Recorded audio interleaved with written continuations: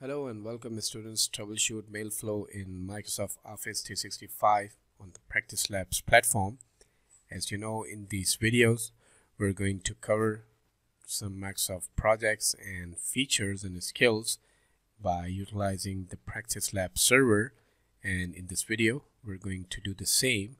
But before that, let me show you your document, your manual that you're going to follow throughout this project. So this is your manual, and this is the document that we're going to share you once you start these projects. So here you can see all the steps are performed and well presented with the screenshots and with all the required detail that you should know to achieve that specific skill. And here we already put it some notes, so if you're stuck anywhere, so don't forget to read the notes, because those notes really help you to understand the situation. So this is the document, and now it's time to move to the Practice Labs. And as you know, you are already learned how to use the Practice Lab server and which specific lab we're going to use throughout these projects, and you already knew how to log into the portal. So we're going to start from this point on our browser on the Office 365 portal. So let's move to the browser. Well, you are quite clear how to log into the Office 365 portal, and once you log into the portal, let's hold your mouse on the Outlook and click to open your emails, because we're going to come to the admin center just right after this part of your project. And here we're going to initiate some test emails to check the flow of the email. As for this test title indicates, we're going to check the flow of the email. But before that, we're going to do what? We're going to make some emails, some testing messages, some testing email to the unknown senders to check the flow and find out the errors. So here on the Outlook, once you click to the new message, here we're going to type the unknown domain, and this is going to be our unknown domain, and you can use whatever domain you want. But if you go with the manual instructions and the manual items, so it would be good, and you will not waste more time in finding the unknown domain and the email. Now here on the subject, we're going to type test email, and in the same way we're going to type the body,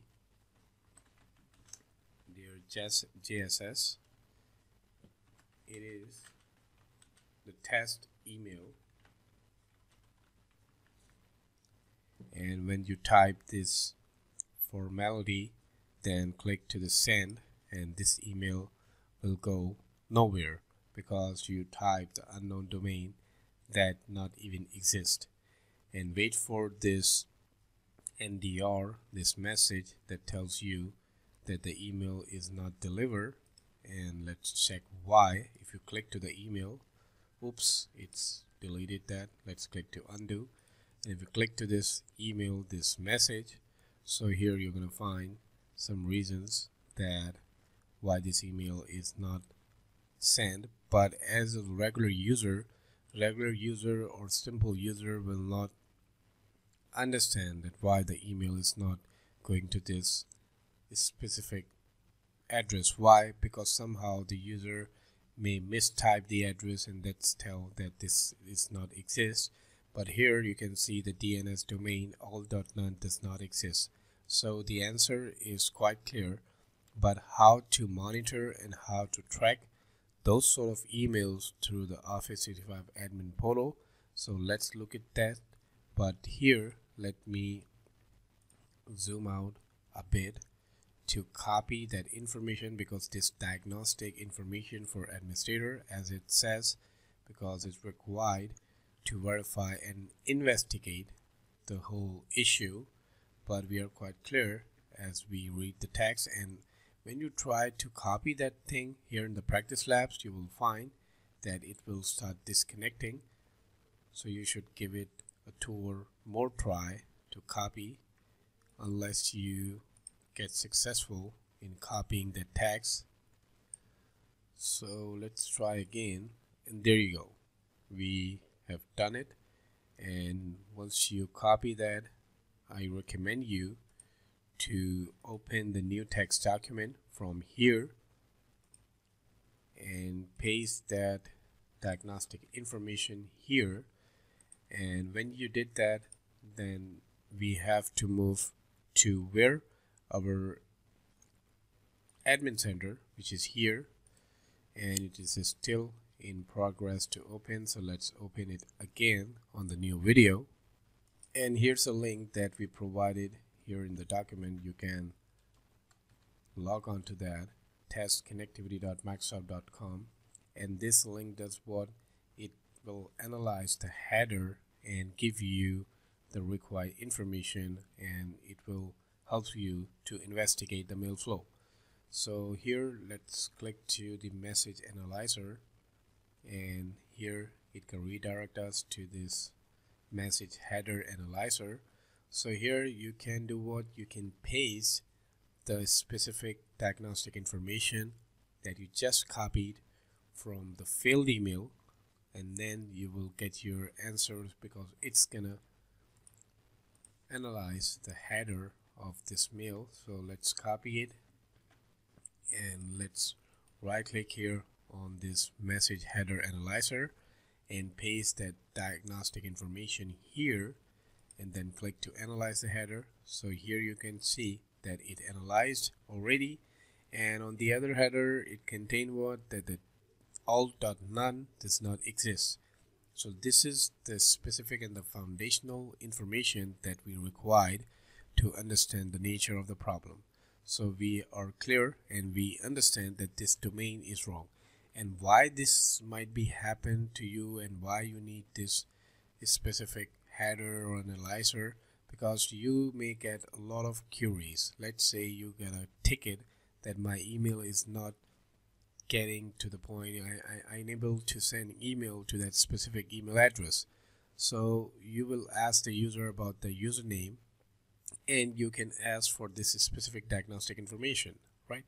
Or you can ask nothing input from the user. You can go where to the exchange and find out the last failed email in your domain, and you just only need to know the email ID of that specific user. Then let me show you here a little so you will understand what I'm talking about. So here on the admin center, you can click to this navigation menu, and here on the navigation menu we're going to click to show all, and if you scroll down and click to the exchange, so it's going to take you where all the failed and other sort of emails, the email that mostly stuck in destination to the server. So you will find all those email at this point, and if you click to the message trace under the mail flow, so you will get all the failed email of your domain, and you can further start some trace from here as well. And if you click to the mailbox, so it shows you the email status of the previous emails. So in this way you can track any specific email, and you can start the trace. You can, let's say, select to all and just select fail on the delivery status, and then click to search. So it will give you all the failed email of your domain, and you can customize this trace by providing a specific point of time, specific user. So it's up to you. Now here at this portal, you don't need to ask a lot of questions to the user. You just only need the user email ID to start the trace and find out that specific email, and then copy the diagnostic information from that email and paste here in the testconnectivity.com.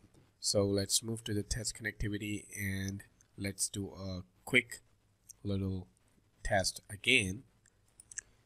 And here we find out the details of that email, and it's time to send another email. And this time the subject, the two thing contain the right person, but the email name, the username might be not correct, but you will find the domain is correct. Outlook.com is the right and the legit domain, but you should use any email that is not exist, but the domain should be legit, the domain should be valid. So here I'm going to type the test email again, and there GSS, and this is another test email. Then click to send. So in this case, what's gonna happen, because you have what the correct, the valid domain, but not what the invalid email ID. So let's click to this email and let's copy its diagnostic information. So if you scroll down, and here's the message for you that the mailbox is unavailable. Why? Because the domain is correct, definitely, but there's no mailbox created in this name. So let's copy this diagnostic information for the administrator and do this same thing with this detail here on this analyzer.